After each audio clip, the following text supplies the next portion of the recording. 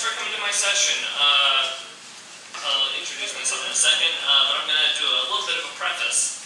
I am super duper casual about any of these types of sessions, so for the most part, let's try and keep questions to the end, but if there's just something you feel like you have to get out, let's do it. Let's keep this conversational. I'm really okay with that, so, and I guess I'm running the show up here, so I can do whatever I want. So, a little bit about me. My name is Ware. I'm president at Lynchpin. We're a little creative agency, or a digital agency down in Kentucky, Rhode Island, representing Little Rhodey today. I'm a business owner. I've been in this industry for nearly 20 years. It seems kind of crazy, but I started in my teens professionally doing this. And over that time, it has progressed into doing it actively in the WordPress community. With that, I'm a co-organizer of WordPress Rhode Island, and I'm also one of the co-organizers of WordCamp Rhode Island. So much like this great event here in Boston, we have our own down in Rhode Island, and I'll talk about that in a second. At Lynchpin, we're hiring. How many words do you press? we need people that can really do that. Take a look at our careers. We're looking for developers, designers, project managers, and the full gamut here. So I mentioned WordCamp Rhode Island. Tickets available. We're still looking for some speakers, and it's a great event. Boston's a really good warm-up. If you need an opening act and you want some really awesome sessions, you can come down to Rhode Island. We crush it like every year. So in this session, I'm really going to talk about a few things here. I'm going to talk about how do we empower our clients to get involved in the project and be active and not just be reviewers or critiquers on something. We want them to be involved and engaged throughout the entire process. So in that, I'm going to really touch on a few things. We're going to touch on the pitch and your contract. I will also say, I'm not a lawyer. I'm not going to say what you should or should not do in a contract. So if you're really looking for that, I suggest you speak with a lawyer if you need that type of assistance. That's not me. But I will mention some items about a contract. I'll probably spend I'll spend a good portion of the time today really talking about the pitch, because it is really important. I'll be talking about project kickoff and making sure that we're putting our plan into action. I'll also be talking about doing the work. I'm not going to spend so much time on actually writing code or doing design or wireframing or UX. There's been a bunch of great sessions this weekend that talk about those items. But I am going to talk about a client being involved in that process. And then lastly, with anything, when we get our clients engaged and involved, it's really about relationship. This is really, I guess, if I had to boil down the entire session, this is really about expectations and relationship management overall. And that goes into the post-live relationship as well. So when we actually, if we're getting into freelance or we're small business owners like myself, first and foremost, we really have to ask, ourselves one real big question is, why did this prospect come to us? They're coming to you whether it's, UX, whether you're a plumber, whether you're Neo in the Matrix and you're writing a bunch of code. They're coming to you because you are a professional. They're looking for your expertise. And it's very important to not lose sight of that. I think it's something that happens where, a lot of people try to fake it till they make it. And maybe don't feel confident in their skill set, or they need to, I've got to get this gig. It's really important to me, and I don't quite have a skill set, so I'm going to try and just seem like I can do it, and I think that's always a challenging exercise.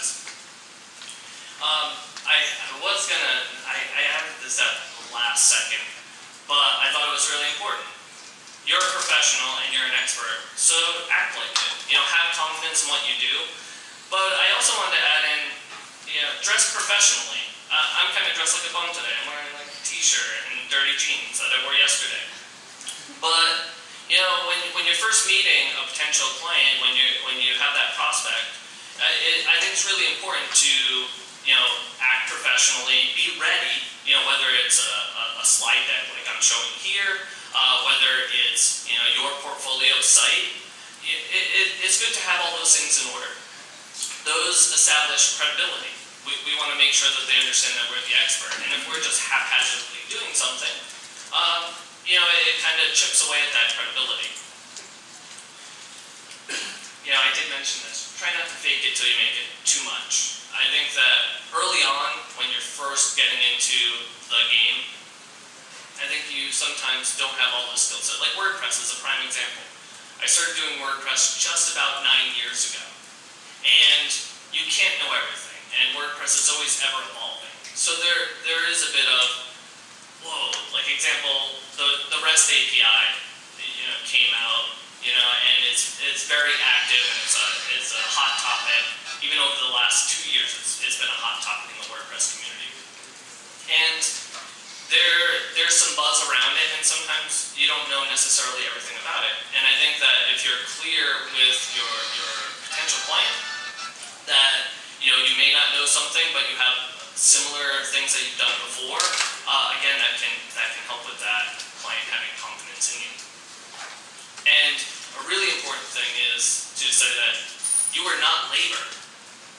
There's one thing to say that I'm going to do a project for you and I'm going to establish what those expectations are, but sometimes we lose sight of that. So I just want to say right at the beginning, you're not just labor. So with setting expectations early, how do we really do that? One of the things that we really need to think about is asking the client questions. Do they actually have any requirements? Do they have any ideas what they want to do? Sometimes it's conversational. Sometimes it's a cold call. At Linchpin, we have numerous prospects that will call us, and they know that they want a site or they know that they want to market themselves, but they don't really have an idea of goals. They don't have an idea of maybe what their user stories are if you take an agile approach. I'm pretty casual about most things, so you can write it on a cocktail napkin. If you want to meet me for a beer and you want to just talk about your project, as long as we can get some idea, some documentation of what we're delivering, that's great. Because what that does is that helps me go back to you, and our team provides, whether it's a full-on proposal that's 50 to 100 pages, whether it's just a simple statement of work or estimate from QuickBooks or FreshBooks or Harvest, whatever you happen to use. But we need to say, I'm going to do A, you get B, in C time, I get your dinero. I love that joke. And then we have to really think about, if you set these expectations, I say I'm going to do all these things and you're going to pay me your money, what happens if there are deviations from that? And that's always tough to do. It's tough to plan out, those deviations. I'm not going to get too much into budget or negotiating or anything like that. I think that's something that if you want to hit me up after this, we can gab. But it's always something to be mindful of, because budget, regardless of features, regardless of the requirements and timelines that the client gives you, ultimately the budget is kind of one of the most important things. It's what turns a pitch and a negotiation into something that feels like this guy, and that's not really what we want. We don't want it to be a fight. We don't want it to be a battle, because if everyone's trying to get the most out of what they're striving for, it breeds animosity early on in the project, and that's not good for anything. So I think what we really want is more like a dance battle. It's kind of tough to see, but we want a dance battle, because that's what it is.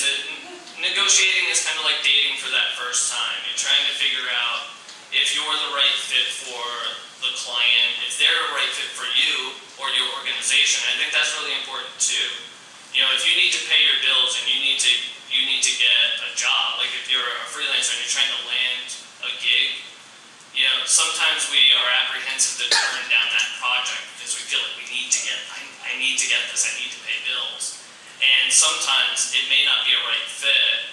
And again, how smoothly do those projects go? I submit that they don't go very well too often. And with budget, I have no metrics about this, I have no scientific data, but this is truly how I feel.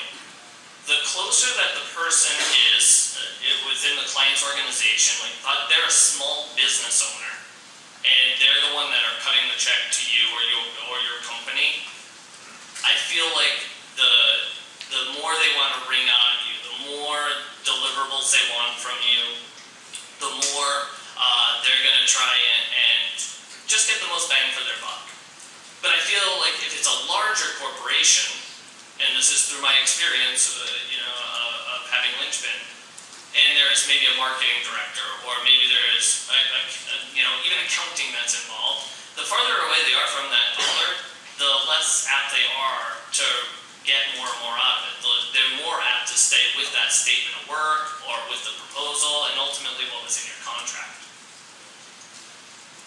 So with that, I take it everybody has a contract. Are there any freelancers out here that just go by verbal, like fly by the seat of your pants, no contract work, I'm just going to do it? That want to admit it? Show of hands. A few. I've been there. I've done the same thing.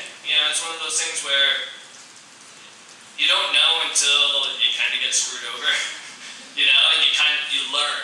It's a lesson that I don't want anybody to learn. I say learn from my mistakes. If I can stumble and bumble through owning a business, anybody can do it. Because I'm a moron. So anybody can do it. But with a contract, it's really important because it's about accountability. It's about accountability of what you say you're going to deliver. And honestly, it holds you to your word. And your word's really important. It protects you from, the client maybe wanting too much. It protects them from, honestly, you not delivering.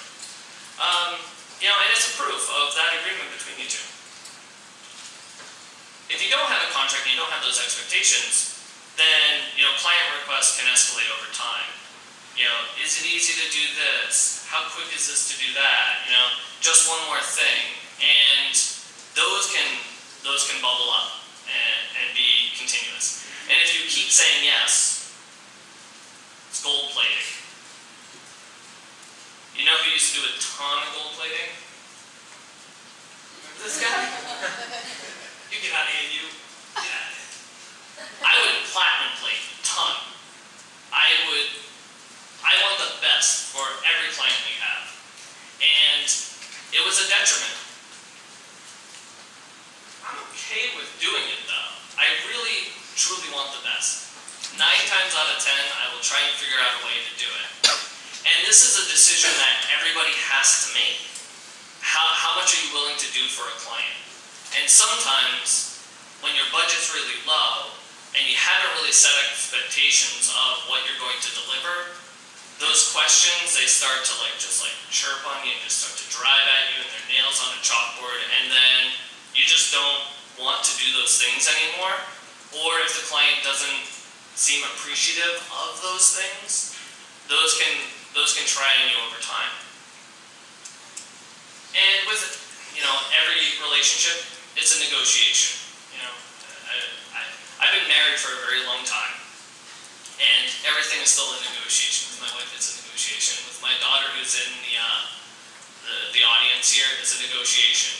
In order for me to come here, I negotiated with my wife to bring my daughter to sit here, needed the iPad, and these are concessions I had to make in life. Again, I'm okay with that. Hey honey, I love you. She didn't hear me. Headphones on. No big deal. And with a client, change requests are okay. But for you, it's okay to say yes, not now, not in scope, or no. I can't tell you when to give any of those answers.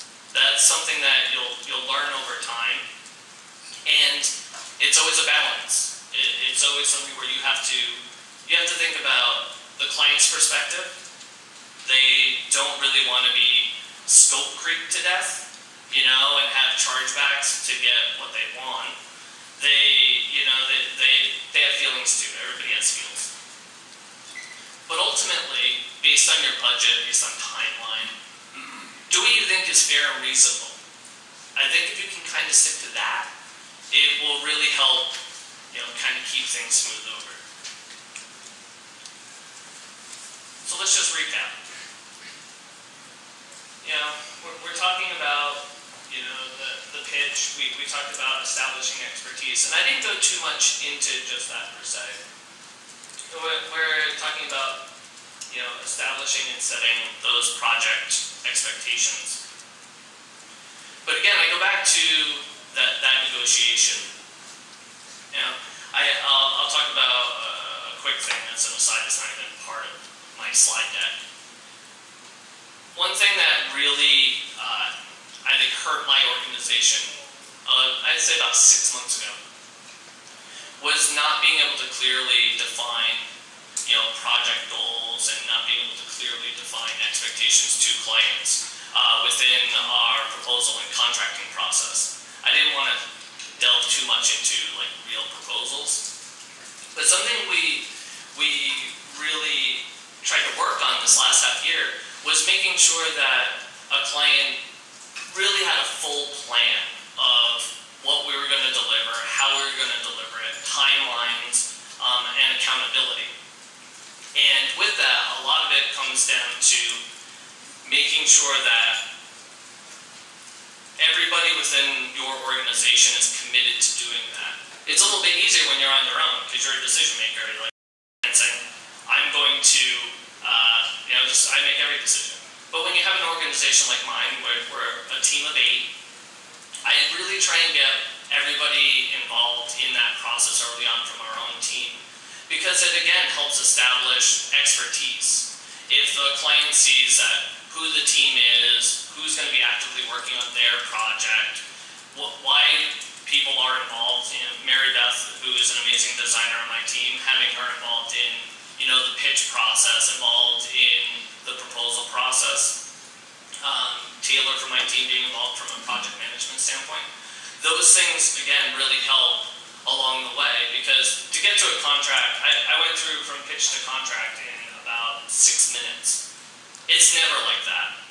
And what happened was, we almost tried to blaze through, here's your proposal, here's your list of items, here's your bullet list, we're going to do these things. And we had some hard-hitting lessons about not getting work, because we didn't tell the story. We didn't tell about how passionate we were. We didn't tell about how much we cared about delivering for that client. And it lost us a lot of opportunities. It lost us a lot of work. And if we stayed on that path, 6 months, a year from now, maybe we wouldn't be around. We'd be one of those small business sad stories instead of triumph. So with that, before I transition, so let's just say we establish our expertise, we give a great proposal, the client and you negotiate your dollars, and you're ready to hit the ground running. You've been through this huge negotiation, and now you got to reconcile a bit. And sometimes it's kind of tough, especially if it's a small business. You're trying to get the most, the client's trying to get the most out of their dollar. You're trying to make sure that you establish these rules and expectations. And getting everybody on the same page sometimes after that is tough. So I was gotta hug it out. If you're working with a larger organization, sometimes it's about getting collaboration from all stakeholders. At minimum, it's you, the expert, it's the client, the company or individual. But for us, where we're a little bit larger now and we're dealing with bigger companies, more established brands, we deal with our team, people from their team, whether it's DevOps, designers, or marketers. We also deal with a lot of third-party vendors. There's a lot of things that are out of our organization's control. Whether a client wants to utilize a service for something, whether it's as simple as, I want to embed Vimeo videos, which is a pretty simple thing, or I want to pull in a Facebook feed or a Twitter feed. Sometimes there are things that are really outside of our control, and we have to make sure that everybody within an organization feels like they are part of the conversation and they are part of the team. And that's where I like to hug it out, which is the slide previously. One of the biggest barriers that we've had once a project has been signed is educating our clients and having them understand that IT, for example, IT isn't just this like nebulous thing that is looking to like ruin your day.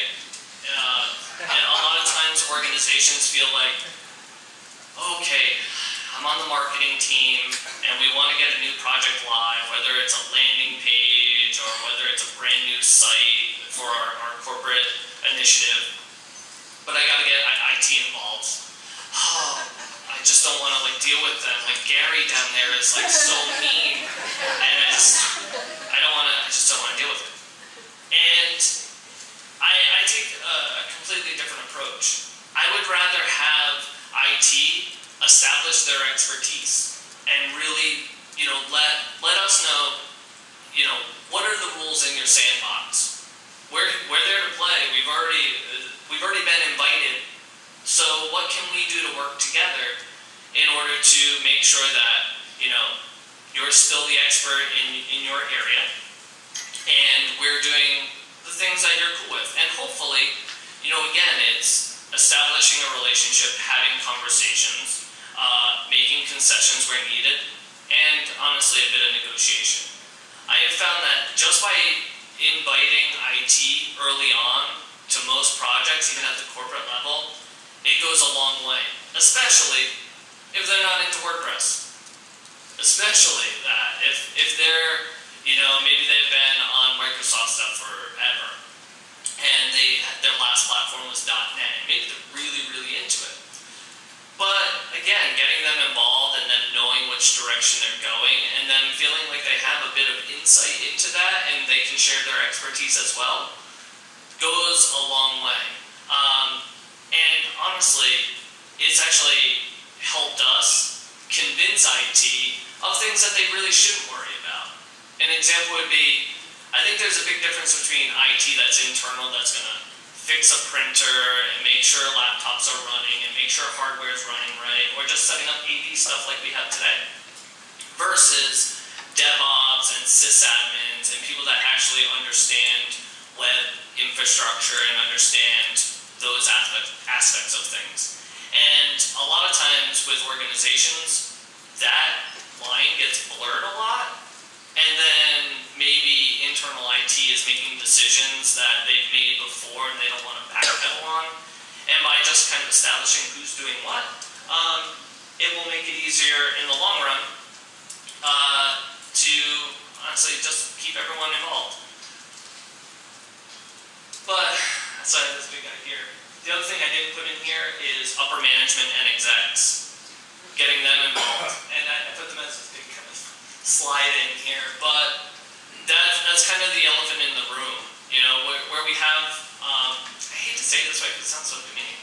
When we have lower tier decision makers that we've worked so hard to establish this great relationship with, we get them all on the same page with us about, what we're going to do together. And we don't get executives buy-in early, then all the hard work that we've done to establish our plan, all the hard work that we've done to establish who the experts are in the various spaces, can sometimes be lost. And this can be lost in a few levels. It can be lost in a plan, which I'm going to kind of go through, but it can also be lost at the pitch. It can be lost in the proposal. When I talk about the simplicity of our proposals back when we lost a few of our potential gigs, it was was because by the time it got to an exec and they needed to see what we could do or who was doing it or how long we had been around, they weren't seeing that. They were just seeing a bulleted list, and they hadn't talked to us, they hadn't been in the pitch, they hadn't seen how passionate and pale I am. They don't know anything about me. They just see a bulleted list. So that's why I think it's important to, even the nebulous gray person that we may never really talk to, at least having that in mind can really help, really just push the project along over time. I think it's also, now that we have our stakeholders and maybe the exec doesn't really need to know everything we're doing, it's really, next up is about establishing communication. Communication and expectations, such as response time. Whether that's phone or text. I typically try not to get involved with texting any clients early on, unless they maybe establish that communication. Some people, just this day and age, like to text. But it's something I try and shy away from. Whether it's email, which I try and eliminate in my life as much as possible, as best I can. Or something we've been doing a ton is actually utilizing Slack for a lot of our communications. There's a lot of tools out there. We actually, in our organization at Lynchpin, we used to use HipChat a ton, and we just made the transition to Slack. It's pretty popular. Show of hands, who hasn't heard of Slack, I'll say. So, Slack is a glorified chat program. You can have different channels that you can establish, and the great thing is you can actually make private rooms that you can invite individual clients to, and it's really just great for active response and passive response. You get a stream of consciousness and a stream of communication, but you can also hit someone up, after hours or off-peak hours, and they can respond to you in line. So you get a good flow of conversation. The great thing is too, you can actually cross-communicate between organizations or groups. So for example, WordPress actually has probably one of the biggest Slack organizations. I believe it's chat.wordpress.org. I should put it in here. But you can actually utilize your WordPress.org login and actually hook it up to Slack, and you can actually see what's going on in, for example, WordPress core or marketing, or even WordCamps. You can actually look at WordCamp Central, and you can actually talk to them and ask them questions. So it's a great communication tool. Again, there are others out there, whether you're into, Hangouts is an example of that, or Old School if you're in AIM or ICQ. Very similar in that sense. So once you establish communication, we have to talk about process. And I don't think any process is ever rigid or set in stone. It's really about, just an ever-evolving thing. We at Lynchpin, we follow a pretty loose, agile process. We are all about sprint planning. So at its most basic, I won't get into the intricacies of agile, but we really just try and break down all of our projects into chunks of time called sprints. Our sprints run a pretty standard 1 week or 2 week time frame. And it really boils down to how much can our team work on a given project within that time frame and get things done. And there's only so many hours in a day in a week, and we want to make sure that the client has an understanding of us realistically doing that. And that really helps juggle things like scope. It helps us, when a client comes to us and they say, wow, I didn't realize that I wanted comments in my theme, and this is a completely custom theme that I told you wasn't really going to have any comments whatsoever or have any interaction. So can you go back and now style up all of those comments that I need, and on top of it, I want them to be threaded comments, and I don't want to use a third party. I want to use just like the built-in WordPress core comments. And you've already planned out all your tasks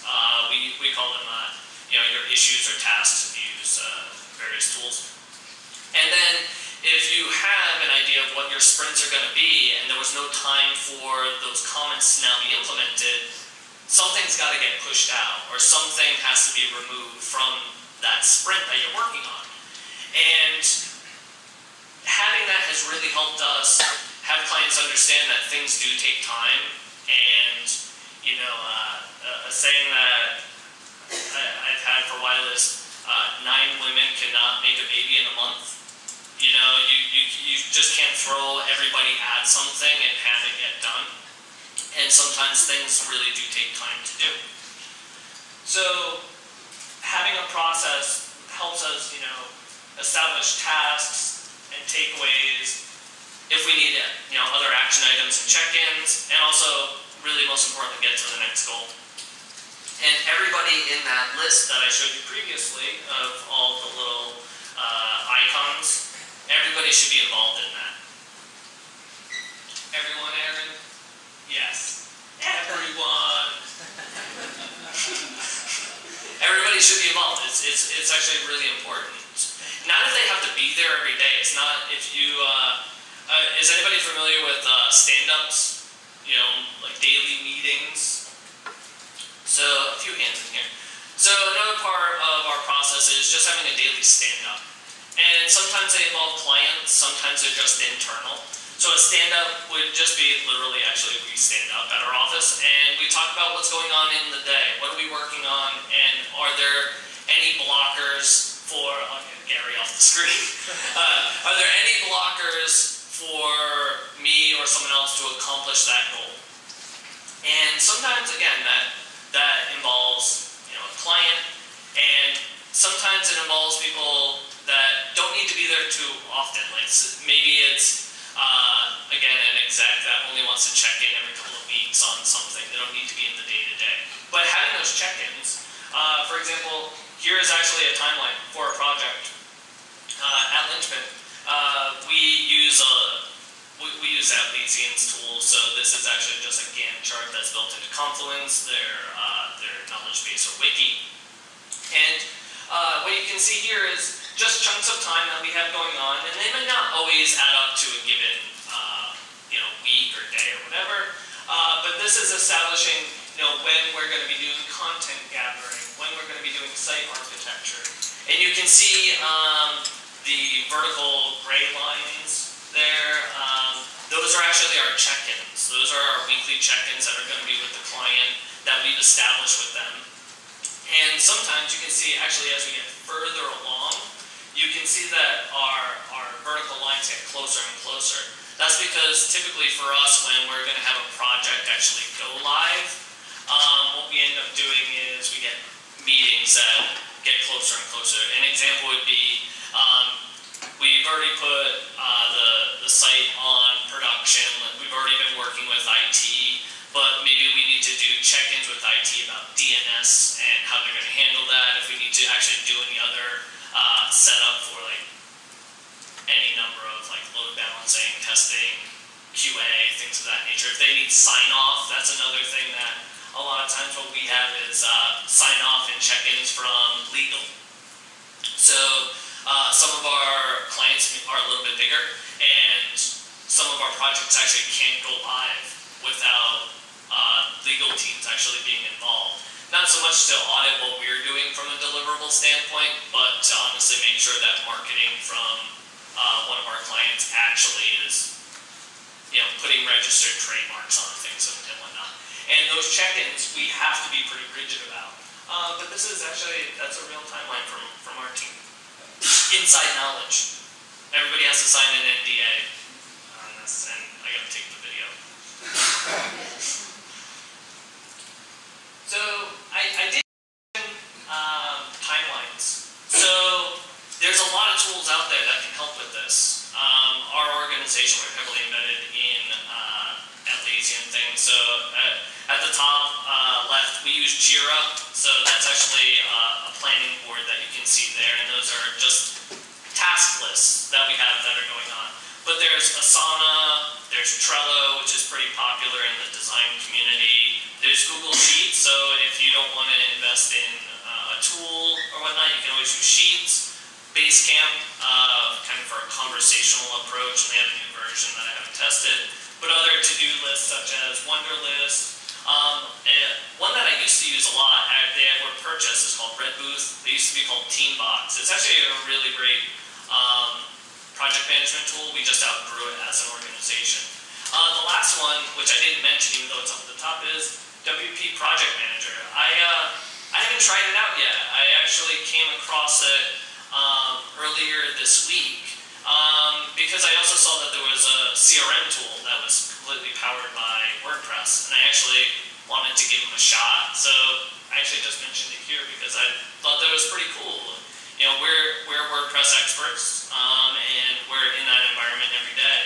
And you know, if anybody tries it, you know, on Twitter I'm @Ware. Keep it pretty easy.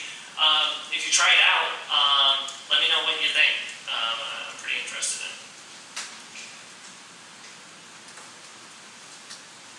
So at this point, you know, in the kickoff, we've established a little bit about getting everybody involved, getting scheduled, and trying to get check-ins. We're refining our project plan, and that'll happen as we go. And doing the work is really the easy part. I'm not going to get too much into actually doing the work, but I am going to just try to reinforce this idea that I have. It's really about getting the client introduced to features early on and get them into WordPress early on. So if we just have our standard timeline here, if we get a client into WordPress early, especially if they're not acclimated to it or they haven't done it before, what we really need to do is, if we don't get them involved early on, it's going to really just escalate over time, and I'll show that in a moment. But if we get them into the platform early, if they're not acclimated to it, questions will dip down. And we'll actually be able to have them test our things earlier on and make sure they can review things and hopefully find bugs earlier. You know, if we get them in there early, it helps them, you know, adopt it earlier, it gets more engagement. And this is a big shift. We used to build a lot of things and then we would do training like the last portion of our project. And there was no need for us to wait that long because what we were doing, and this is actually a quote from a client of mine, and who's also a buddy. Learning from Aaron at Lynchman is awesome. Sometimes it's like trying to get a drink from a fire hose. So much information to absorb in rapid fire. And this is because we're trying to wrap up a project, we're trying to get the client live, we're trying to get them into WordPress or another system, and we're trying to do that before they're ready to do it. And by doing a fundamental shift in that and getting them into WordPress early and getting them in the actual conversation early and then get them testing throughout, you know, stable features being released, it's really helped us. You know, this is not a real legitimate numbers thing, but I can definitely attest to this based on issues that are in our system and feedback that we get over a project. So the blue line, meaning that we're getting our client into WordPress or whatever system we're doing early on, and they have a ton of questions. They need a bunch of training. And as they get involved in it, as we do features, questions go up and down, they spike, they go down.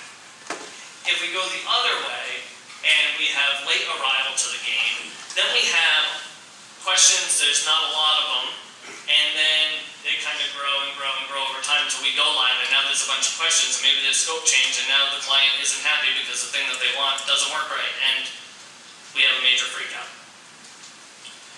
So, you know, get the gotcha before they happen. So we get feedback earlier, we find bugs earlier, and less gotchas before go live because we're trying to get them in there early. This education though, like it doesn't happen overnight. It takes the course of the project and sometimes thereafter. You know, we have to plant the seed and nurture it. We got to watch it grow because there's a lot of things to learn in the WordPress admin, from embedding videos or custom post types or custom themes. There's a lot to learn. It's a lot for someone to absorb in that short period of time. You know, and think of it this way, your client has skills, they need to grow. This is like a sports game or RPG or any mobile game. You know, you're just trying to build your skill set. And you know, once you're in your client already, you know, you can go live. You've done all these things. You've gotten them involved early. You've educated them, and go live is easy. The project was negotiated, planned, executed, and launched without a hitch because of that involvement and that engagement along the way. So let's recap. We went through all these things. We talked about pitch and kickoff and planning. We talked about doing the work, but less about doing the work and more so just getting the client involved early as you do it. And then post-live relationship. And I don't have anything to say about it. It's really up to you. If you establish your expertise, your trust, and a good working relationship, keeping that ongoing is easy. Questions? I went through a ton. If you don't have any, I could we can talk about process or tools and apps, reconciling problems. There's a question here. Oh, am I over? No. Oh, sorry. There's a question here. Oh, We have time for 2 or 3 questions, like 5 minutes. okay. Wait, I'll go right here and then I'll come up to you. So, do you have a recommendation for tools to communicate with your client? Like we use Slack internally in my company, but what we're finding is we're trying to figure out what do you use to communicate with your clients about a project? Do you just use email or do you use another chat tool or anything? So the question was, what tools do you utilize to communicate with your clients? Amanda also added, they use Slack internally, but can we use anything else? I actually utilize Slack for clients of ours that are savvy. We get them actually into every one of our projects, because we are project-based, actually has a Slack channel, and every one of our clients that we want to have access within Slack actually can be in there. We do, our plan for Slack actually allows for guest access, and you can make a single channel user that they can, you know, be actively involved. For the clients that we really don't want in Slack, because they, you know, might be a little bit needy for that, we try and just say schedule. We try and set expectations of responding to emails. You know, I'm the type of person where I'm a workaholic, so I respond a lot, and I'm not the person to follow. But I have had people say that I'm only going to answer emails, you know, maybe like early in the morning or in the afternoon. I'm not going to check my emails throughout the day, and that's really worked well for them, and I'm just not confident enough to try that. But other tools we use, we've tried every online video chat tool out there, whether it's GoToMeeting, whether it's JoinMe. Those work really well, and honestly, phone calls, conference calls work really well for us. You talked a lot about negotiation at the beginning in terms of contract and pricing and stuff. For me, if any part has to negotiate on price is a red flag. Do you actually negotiate with them on price, or are you talking more about scope and applications and content and all that? So the comment was, if you're negotiating with a client and they try to negotiate price, it's a red flag for the question asker. And do I negotiate with clients over price? Or is it kind of feature and scope? Everything in life is a negotiation. And I think it's up to you to, everybody's different about what they're willing to give and what they're willing to take. And I just bought a house, and it's a negotiation that always happens, and it's about fairness. I think it's a red flag if you bid a job, let's say, for easy math. It's a $5,000 job. In your eyes, that's your fair value for that project. And someone says to you, well, I can get someone to do it for $1,000. I think that's a red flag to me immediately, because maybe they don't actually understand what the deliverables are and what your expertise is and the value of that expertise. I think that's something to be mindful of. I think that if it's a 5K project and they try to negotiate you down to 4,500, I'm just trying to do like simple math. That's up to you to decide if that's if that's devaluing your expertise too much. You know, because again, it comes down to how you're valuing it in general. I can make up a number. It's like $10,000. It's like, to me, that's, you know, for a small business owner, that's a large amount of money. But to a larger Fortune 100, $10,000 is nothing. It's a drop in the bucket. You know, again, it's how close they are to that check that they're writing that you're going to get more negotiations. Do you take on any project, or small business, large business? How do you go about defining who your target client? Right. So the question was, do you take on any project, regardless of size and scope and things of that nature? I used to. I used to take on anything. Really, unless it was a crazy timeline that I know the team was like, they revolt against me. And sometimes I still do that. But I try not to take on any project. I try and really figure out if a client's going to be a good fit. And if their project is something that we can get behind and be passionate about. I think that goes a long way to making sure that there's trust and there's that, again, that collaboration that can happen. It also is a matter of being able to have overhead. I have a team, we have an office, we have more overhead. So if it's a smaller project, we're more apt to connect with a freelancer, like at WordCamp. I've met a ton of freelancers. I would rather give a project that's of the appropriate size to a freelancer versus us trying to just like make it work or something like that. We're running all of time. So cool. So I just want to say thank you. And you know, come see me at WordCamp Rhode Island. I won't be speaking, but I'll be organizing. So come see me.